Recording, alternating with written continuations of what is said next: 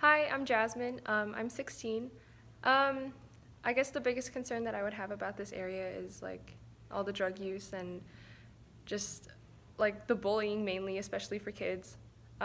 Growing up for me, it wasn't really a huge issue, but I mean, for most kids, they can't really say the same because they've just been surrounded by it for most of their life.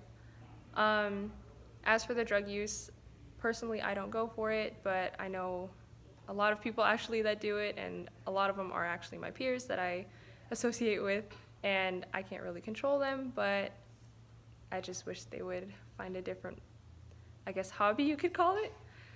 Um, Another thing is like the diversity in this area. Not saying that it's always a bad thing, but there are a lot of different people, and not a lot of them are good.